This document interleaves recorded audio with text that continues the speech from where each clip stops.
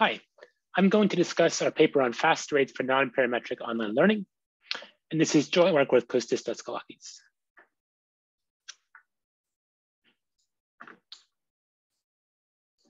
There's been a couple of common themes in modern machine learning. And one of these is the use of large or non-parametric function classes, such as those given by neural networks. And often these are things that are very non-convex in their inputs. And the second theme that's been occurring is that there's a lot of multi-agent settings in which there's multiple agents interacting in the setting of the game. And the goal is to find some equilibrium in this game.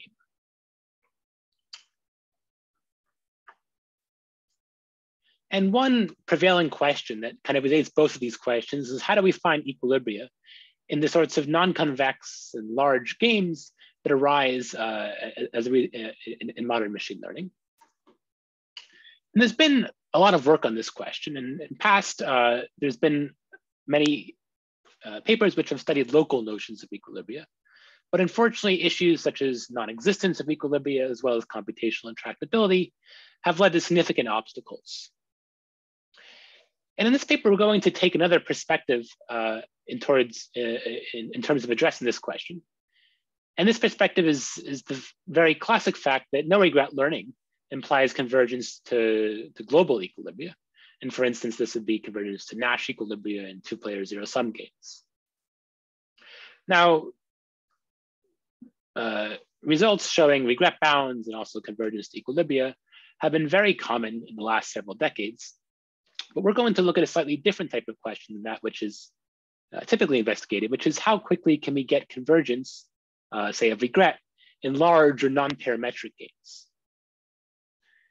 In order to do so, we're actually going to have to consider the setting of adversarial online learning. In fact, prove some fast rates for that setting in order to get convergence rates for learning in games. So I'll begin by discussing our results on learning with an adversary, and then I'll discuss some applications to learning in games. So let's begin with the basic setting of online regression in the adversarial setting. Let's fix the space X, which can be thought of as a space of covariates, and a hypothesis class big H, consisting of hypotheses or functions which map from X to 0, 1. In the setting of adversarial online regression, there is a given number, capital T, of time steps. And at each time step, little t between 1 and capital T, the following happens. There's two players, a learner and an adversary. And at time step t, the learner will choose a hypothesis ht mapping from x to 0, 1, perhaps at random. And the adversary will choose a pair xt, yt, consisting of a covariate or feature xt and a label yt. The learner and the adversary then reveal their choices to each other, and the learner then suffers a loss, which is the distance between the prediction ht at the adversary's point xt minus yt. So we're going to consider a couple different types of learners. A proper learning algorithm is a learning algorithm that produces hypotheses ht that belong to the class big H. And an improper learning algorithm is one that has no such constraint. And either side in the learning algorithm's goal is to minimize its regret, which is simply the expected value of the difference between the algorithm's aggregate loss and the best possible loss the algorithm could have achieved in hindsight by using a single fixed hypothesis over all t rounds.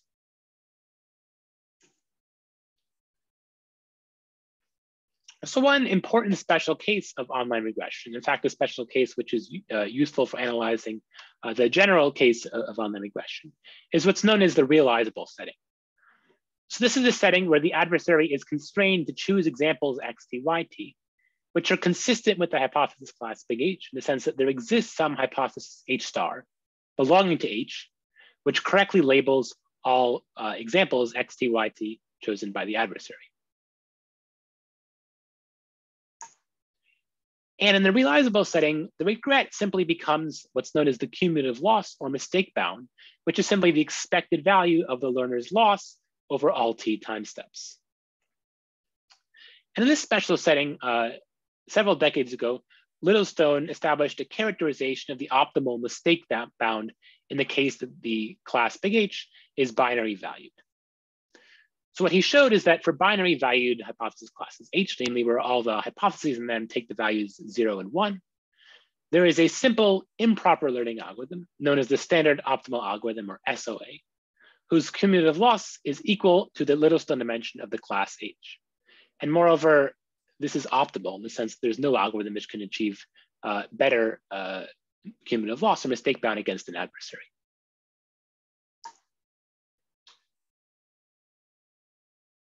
Now, I'll define what the Littlestone dimension is in a moment. It's a combinatorial quantity which characterizes on the learnability of hypothesis classes. Before doing so, I'm going to ask a couple of questions about this result.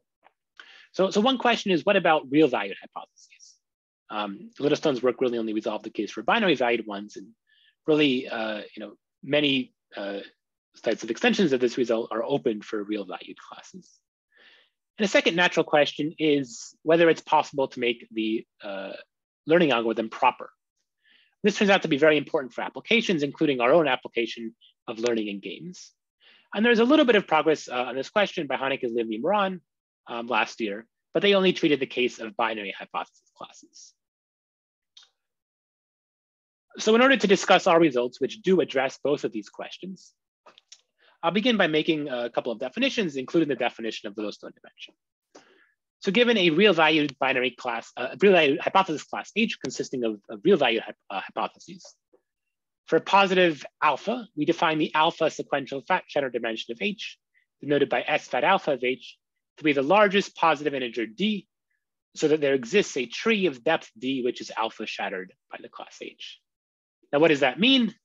A tree of depth D, simply, that's alpha shattered, is simply a combinatorial representation of the strategy of the adversary, which can force the learner to make at least D mistakes of size alpha.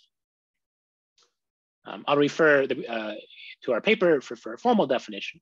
But roughly speaking, classes which have larger such trees are those which are harder to online learn because there's more things the adversary can do to fool the learner.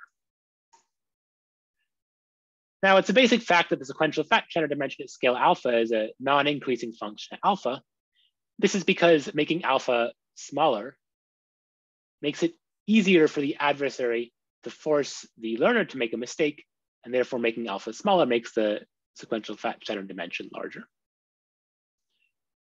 Finally, for binary hypotheses classes H, we'll define the Littlestone dimension of them to be the sequential fat shadow dimension at scale 0. Okay, so for such binary classes, this SOA, as I mentioned before, provides the optimal loss bound of Littlestone dimension. Now there's a straightforward generalization of the SOA, which I'll call the single scale SOA, and that gives the loss bound shown here. It's the inf over all scales alpha of this quantity. And this is a folklore result. It's very straightforward. Our main result is to get something that's better than this. What we show is that for real valued hypothesis classes H, there exists an improper learning algorithm that is cumulative loss at most this quantity, which is similar to the folklore result above, except S fat alpha of H is replaced with an integral over S fat eta at all scales eta between alpha and 1. Now, this difference can actually be pretty substantial.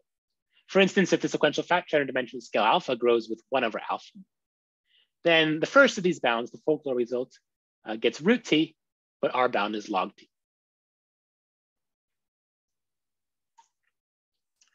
I'll also mention that our result is tight up to a factor of log t in the sense that there exists a hypothesis class such that any algorithm cannot improve by our bound by more than a log t factor for that hypothesis class. However, an instance-dependent characterization, in the sense that Littlestone showed for binary classes, remains open in the case of real-valued online learning. So I'm next going to discuss the proof of this theorem. The proof involves some fairly simple ideas. But to do so, I first need to tell you how the folklore result, namely this single-scale SOA learner, works. So I restated the folklore result at the top. And here's how the algorithm works. First of all, for any subclass G of the hypothesis class H, for any positive alpha and covariate X, we define SOA G alpha of X to be a real number. It's going to be a real number J, which is an integral multiple of alpha, either 0, alpha, 2 alpha, all the way up to 1. And this J is chosen so as to maximize the sequential fat general dimension of the subclass of G consisting of those hypotheses which are up to an error of alpha equal to J.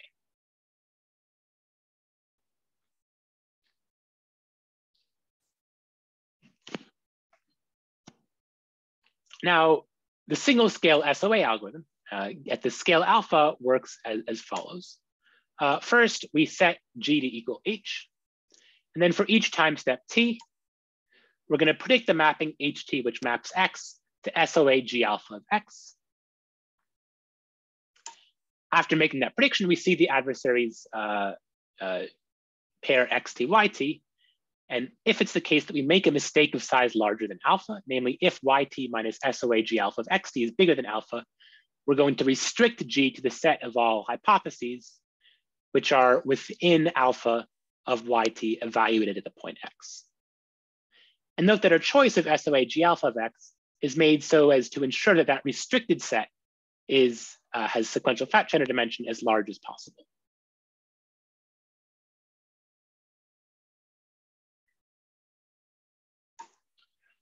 Okay, now this single scale algorithm, as is evident, works at a single scale alpha, namely we fix alpha at the beginning of the algorithm.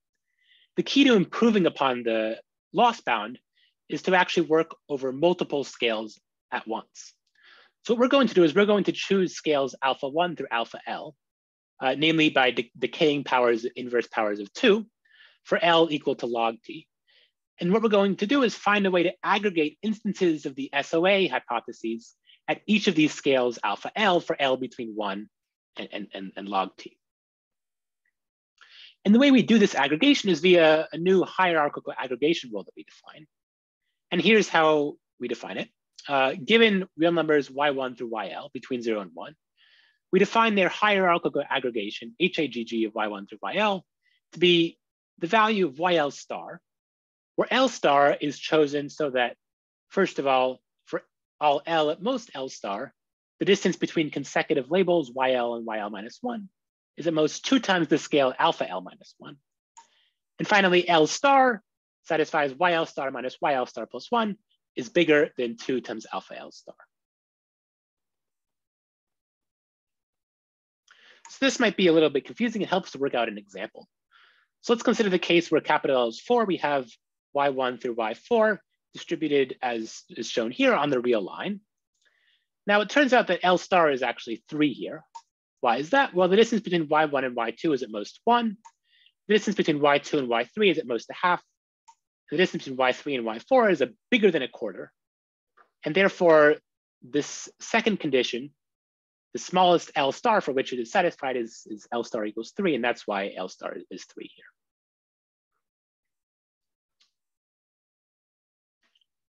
So at a high level, the hierarchical aggregation rule tells us how to do the following. Given the outputs of, say, single scale SOA learners at each of L scales, it tells us how to choose one of those outputs and declare that as the learning algorithm's output. And that intuition is really kind of all you need to understand the learning algorithm that allows us to prove this theorem. So what we do is we're going to initialize hypothesis classes G1 through GL, all to the hypothesis class H. And at each time step T, our multi-scale learning algorithm is going to predict the mapping HT of X, which is the hierarchical aggregation of SOA G1 alpha 1 of X through SOA GL alpha L of X. So it's just aggregating the outputs of single scale learners. And then once we see the adversaries pair XT, YT, we're going to update each of these classes G little l, which makes a mistake on XT, YT of size larger than alpha L. And it turns out that this really simple algorithm is all we need to prove our main cumulative loss bound for an improper learning algorithm. Now, the hypotheses that we output are quite complicated. They involve the hierarchical aggregation rule and these SOA hypotheses. In particular, this learning algorithm is improper. And what about proper learning algorithms? These are those which require that the hypotheses HT of the learner belong to H. Can we show a similar loss bound for proper learning algorithms? Immediately, it's not clear if doing so is possible because perhaps surprisingly, in many settings, proper learning is actually harder than improper learning. But we actually do need a proper learning algorithm for our setting because in the setting of learning in games, proper algorithms correspond to those which choose valid actions. The good news is that we actually can get a randomized proper learning algorithm, which actually achieves cumulative loss bound, which is at most what we had for the improper setting times a polylogarithmic factor in t. And this holds against any realizable adversary. So in a sense, proper learning is almost as easy as improper learning in this setting. Now, this theorem is a fairly substantial improvement upon prior works. The best prior bound, even for binary classes, was on the order of the square root of Littlestone dimension times t. Our randomized proper learner achieves a mistake bound of Littlestone dimension times log of t to the 6th for the case of binary classes. Now, we marked that also randomization is actually necessary to achieve any sublinear mistake bound for proper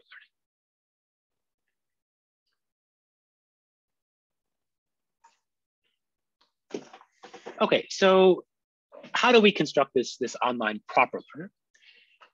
The high level idea is to combine an algorithm by Haneggi, Livni, and Moran, which studied a similar problem in the case of for proper learning in the binary value case. We want to combine that with our hierarchical aggregation rule, which, as I mentioned a few slides ago, achieves cumulative loss bound for improper real value learning. Now, there's many technical challenges here. And one of them is the fact that Haneggi, Livni, Moran's bound does not get this Littlestone dimension times polylog of t bound that we're able to get in the binary setting. So one key innovation in our algorithm is to use an algorithm which is essentially doubly multi-scale in some nature. Another technical challenge that we have is that we need to prove a minimax theorem for real valued function classes, and I'll discuss that later on in the talk. Overall, our algorithm is quite complicated. You can see our paper for full details on it. But next, I'll discuss some extensions of our main result, which are useful for our application for learning in games. One extension is actually an extension of our main result, puts additional constraints in the learner. So we're going to say that a proper learning algorithm is eta stable if the consecutive hypotheses that it outputs, ht and ht plus 1, are distributed according to distributions with total variation distance at most eta. Here, eta is a positive real number. What we show is that we can actually make our eta stable proper learning algorithm. We can make our proper learning algorithm eta stable with a decay in the cumulative loss bound of a factor of 1 over eta. So in particular, we have a cumulative loss bound, which is at most 1 over eta times the bound that we had for proper learning. And once again, this holds under any realizable adversary. The strategy to prove this result is actually very simple algorithmically. The algorithm simply consists of averaging the most recent 1 over eta consecutive hypotheses output by the learner from the previous slide.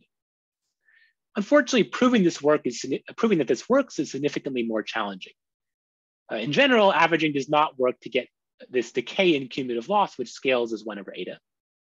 And in fact, we have to do a much more careful analysis of the explicit construction of our proper online learner.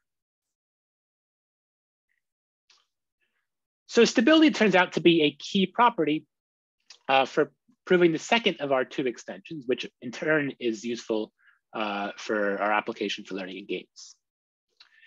This extension actually works in the non-realizable setting, which is the generalization of the realizable setting where there's the adversary does not have to choose examples which are consistent with a single hypothesis. And in this setting, we aim to minimize regret as opposed to cumulative loss. So what we show is that in the setting of a binary value hypothesis class, there is a randomized proper learning algorithm, which is t to the minus 1/4 stable, such that if the adversary satisfies the constraint that their consecutive examples are t to the minus 1/4 close in a certain sense, then the learning algorithm's regret scales as t to the 1/4 times a polynomial in Littlestone dimension. So here we're essentially relaxing the constraint in the adversary in some sense, and we're proving a somewhat weaker bound for the regret. Previously, for binary classes, we had a log t type bounds. Now we're getting poly t. But the key point is that t to the 1/4 is better than the typical worst case adversarial bounds of square root of t. Now, the proof of that idea of this theorem consists of using the stability of the proper learners together with some standard results about path length regret bounds for the optimistic hedge algorithm. Previously, no such regret bounds were known for infinite or non-parametric games, and our result is the first result of that nature. Now, why do we care about this theorem? Well, it turns out that we can use it to prove fast rates for learning in games, which I'll proceed to discuss on the next few slides. But the idea behind why this is possible is that in the setting of learning in games, each agent will be using this randomized proper stable algorithm. And by stability, the strategies of the other agents will lead to examples xt and xt plus 1, which are t to the minus 1/4 close for any given fixed agent. And that allows us to apply this theorem and thereby conclude a fast regret bound of t to the 1/4. So having said that, let's take a step back and introduce the setting of learning in games. So consider a 2-player zero-sum game with infinite action spaces.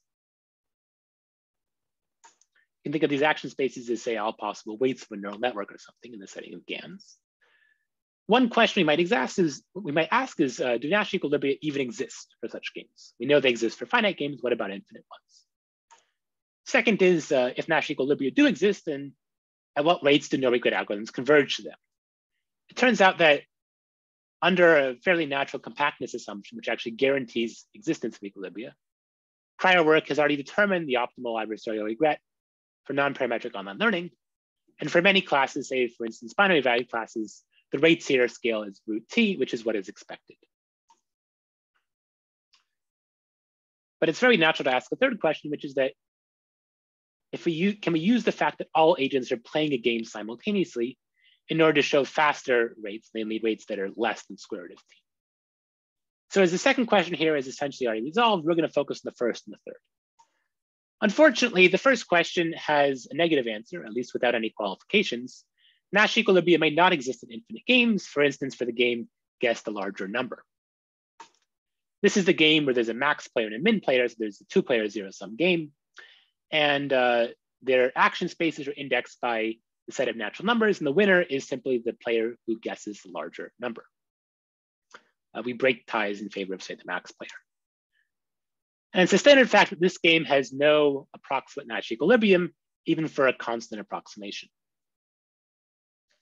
But a remarkable fact shown by Haneke, Livni, and Moran last year is that this guess a larger number game is the only obstacle to having approximate Nash equilibria, at least for binary valued games.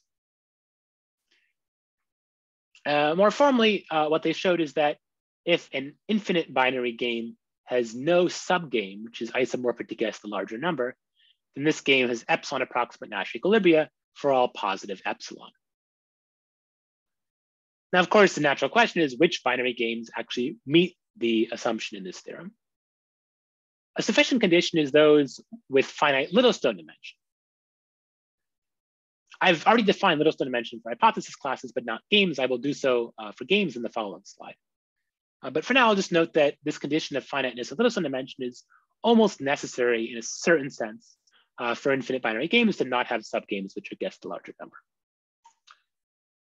So what we show is that there's a real value generalization of this result. In particular, if an infinite real valued game is no subgame, which is epsilon close to some affine transform of guess the larger number, then it has order epsilon approximate Nash equilibria for all positive epsilon.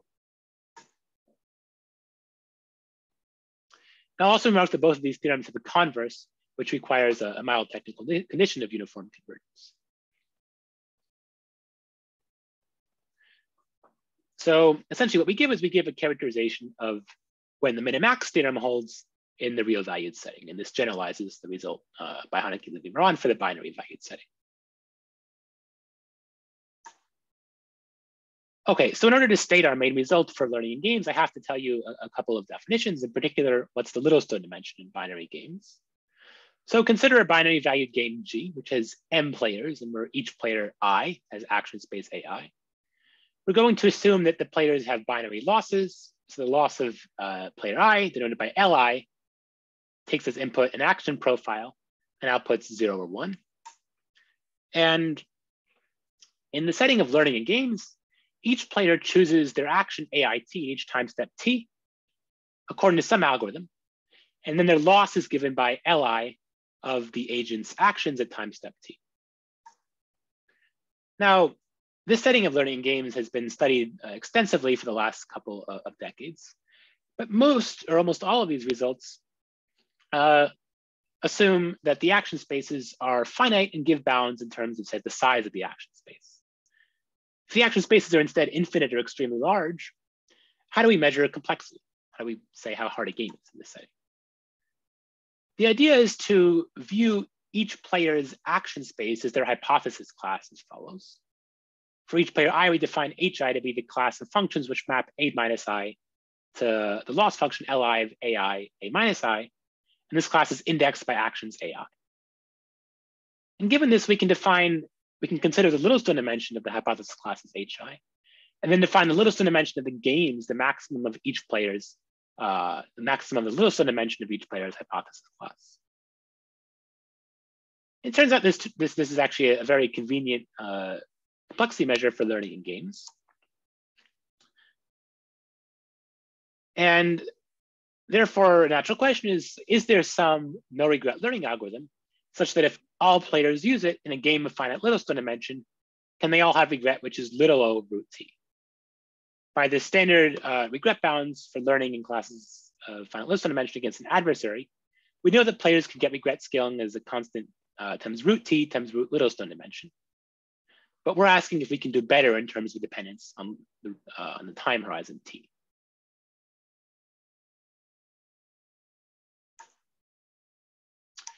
Now our answer is essentially yes. What we show is that there is a no regret algorithm such that if each player uses it, then their regret scales as t to the 1/4 times Littlestone dimension is the 3/4, even in general sum binary games.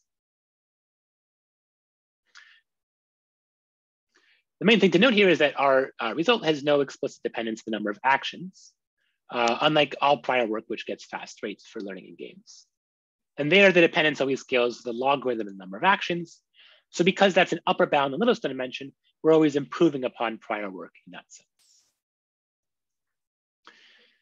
And as an immediate corollary, we get the standard results as follows. We're able to show that the empirical averages of each player's iterates get a t to the minus 3/4 approximate Nash equilibrium in two-player zero-sum games.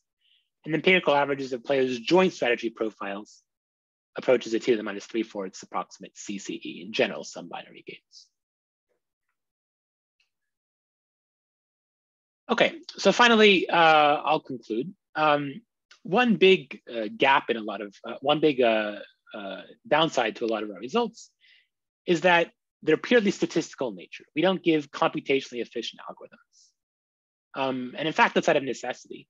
For the sorts of global equilibrium computation questions we're considering, there's very strong computational hardness results for finding global equilibria.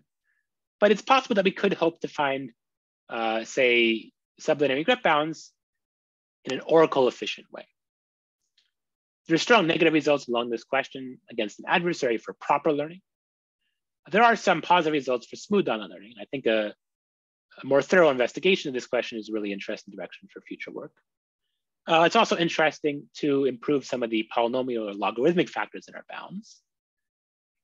And finally, you can find our paper on archives shown here. Thank you for listening.